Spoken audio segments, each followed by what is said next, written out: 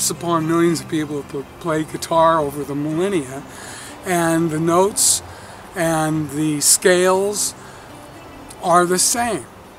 And so when you find someone that creates such a signature style and such a language of their own, with their own vocabulary that's immediately translatable to the audience, where the audience immediately is moved and connects and gets it, then that is extra special.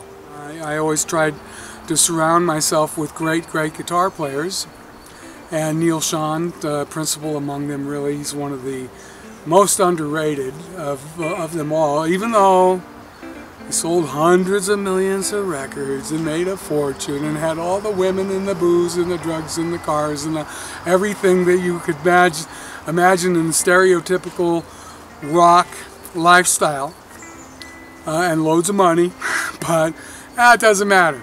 Still will go to his grave underrated.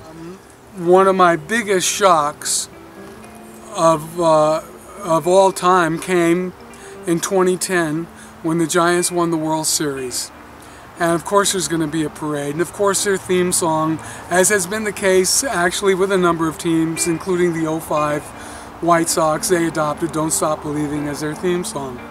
But when the audience, without prompting, decided in this moment of jubilation to all in unison break out and sing "When the Lights Go Down in the City," totally caught me by surprise. I was stunned. I was shocked. I had total reverence for Steve Perry and the songwriters, renewed. Always loved the song. First single I tried to break off of the Infinity album.